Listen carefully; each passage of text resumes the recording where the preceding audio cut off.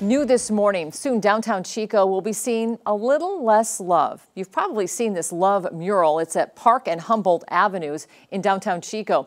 It's been a very popular place for selfies and Instagram photos. But soon the love will be leaving this building, replaced by a new passion project. Look at this video I shot this week. Part of the mural is already gone from the former Lulu's building. I spoke to that building's owner, Colleen Winter. She's one of the founders of Lulu's Clothing. She left the company a few years ago, and Lulu's no longer uses it as a warehouse. She calls it the Wakefield building because it formerly housed the Wakefield and Sons Glass Company. Now Winter has a new vision for this gateway to downtown. She's renovating the building, adding retail space and a new event center that will be home to the Party on Wheels business. We've told you about that business.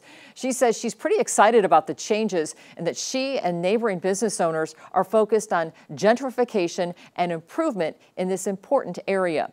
The mural was created by artist Jed Spear back in 2017. Winter said she told him about the changes, and he still has several other murals around Chico.